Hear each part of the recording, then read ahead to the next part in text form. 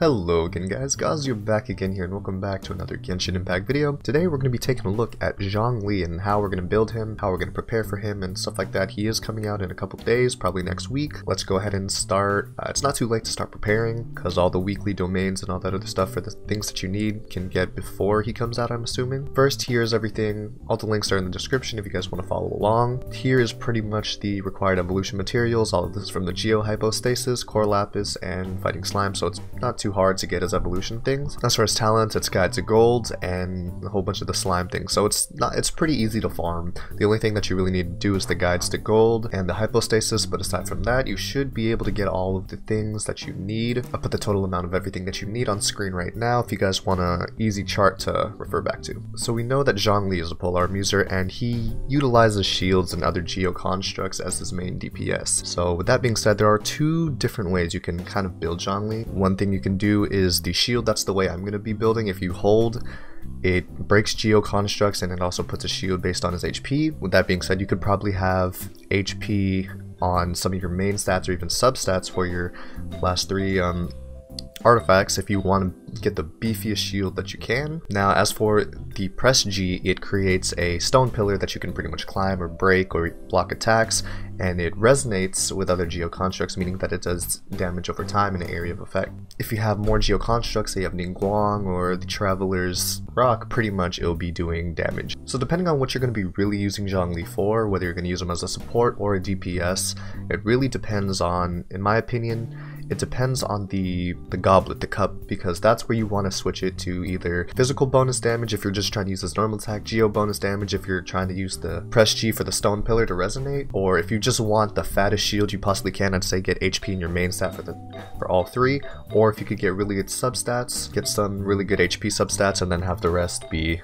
your offensive bonuses. Now for his ultimate, he does have the first petrification ability in the game, so meaning that they're going to be stuck in place. They're going to be stuck for roughly 3 to 4 seconds depending on the level of the talent, and if you have the constellation, it increases it by 2, I think. Yeah, on the Constellation 4, you get increased area and increased petrification time. There are a couple sets that you can use for Zhongli. There's Retracing Bolide, Archaeatric Petra. Those are the two main ones that first come to mind when I'm thinking about Zhongli. The way I'm building him is as a support slash DPS. That's why I have crit rate, physical bonus damage, and attack percent on these three. If I were going for full shield, I just go HP because his shield is based off his max HP. You really can't go wrong if you get part HP or part damage. It really depends on how you're going to actually use Zhongli. Speaking about constellations, at Constellation 1 he's able to place down 2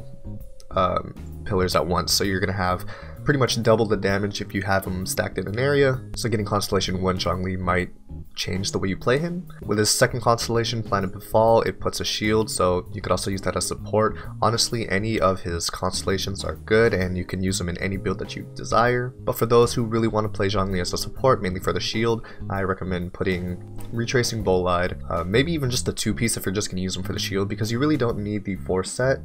Because if you're not going to have him out there, then there's no point, because with the 4 set you get 40% increase normal attack and charge attack. In my opinion, you could probably run 2 Retracing Bolide and maybe 2 Archaeatric Petra for the 15 bonus damage for the Geo Construct Resonation, or resonating thing. If you're not going to have him set in, if you're not going to have him fighting, then having 2 Archaeatric and 2 Retracing Bolide would not be a bad idea, because, and if you have geo bonus damage as this one, then he'll probably be doing a lot more damage with the rocks and having a good shield. For substats, again, I think crit rate, crit damage, not so much if you guys are gonna not put him in. HP might be good. Energy recharge, if you guys are, yeah, energy recharge and HP are probably the 2 things I'm gonna highly recommend if you don't plan on using him as DPS, because there wouldn't be a point for having crit damage. I mean, it's good if you want to. The only reason why I'm putting in crit damage, physical bonus damage, and crit rate is because I'm also gonna have him as my second DPS, so it's going to be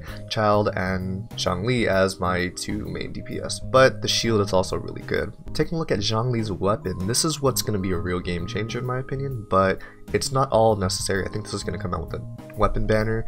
You don't need this. It is like a good little side touch thing in my opinion that makes him pretty good. Pretty much increases his shield health, increases attack percent whenever he hits, max to 5 stacks, and when he's under a shield it doubles the effect of the attack increase. So the reason why I'm building Zhongli as DPS and shield is because if you have a retracing bolide as the 35% increased shield and the 40% increased damage on normal attack and charged attack, which is probably physical damage, which is why I got this one, that's 40% increase, 35% increased shield, 20% increase to shield if you're under a shield, 40% increase to attack. If you have 2 Geo people on your team, if you're under a shield effect, you have 50% increased attack damage, and let's say you have 2 fires, then that's 25% increased damage. So pretty much while you're under a shield and you're having Zhongli out, then you'll probably be doing some really good damage, which is why I put crit rate on him, because his attack is going to be increased, his physical damage is going to be increased. While you're under a shield with Zhongli, he's probably going to do some mad damage as long as you have the proper equipment.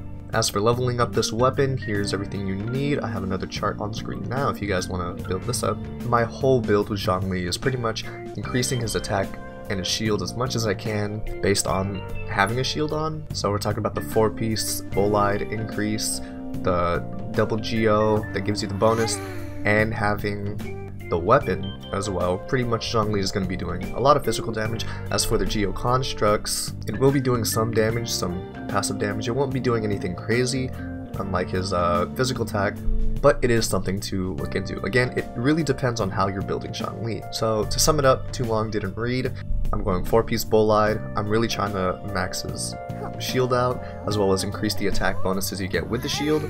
If you're playing Construct, then Archaeatric Petra would not be a bad idea. Another recommendation is probably Noblesse. And if you're really trying to go for that 2-piece physical damage increase, maybe Bloodstained Chivalry, but I don't really think it's needed because there's a lot other. The 4-piece set bonus for Retracing Bolide, I just feel like it's a lot better. For the 4-piece Archaeatric Petra, I'm not too sure. Honestly, I feel like the 2-piece is fine itself, and then maybe you can pop in like a Gladiator or even a Bolide on it, because I don't think the 4 set is really needed. I think the 15% increased damage, and then if you're really going for the Geo Construct or the support type Zhongli, again, Geo damage bonus should be here instead of physical damage bonus. What I recommend is usually it's kind of hard to find the elemental damage bonuses. So I say get the 4-piece on the other one since these are easier to get, and then for here just use whatever you have. Like you see, I have a Wanderer's Troop here because this is the only physical damage. I don't think I have any Geo damage, but I don't plan on using him for his construct. So yeah, Zhongli, he's gonna be definitely a character you all want to try pull for. Oh yeah, I forgot to mention his passive abilities. Plan to Befall deals additional damage equal to 33% of Zhongli's max HP. Pretty much Noblesse would probably be good with that. Having a lot of HP would also be good with that. And with the Jade Shield Fortify on his other talent, pretty much makes his shield stronger every time he gets hit, up to 5 times. But with that being said, hopefully this guide helped you guys prepare for Zhongli. He's coming out soon. I wish you all the best of luck for summoning. Hope you had a good Thanksgiving as well. But thank you for watching, and I'll see you guys in the next video.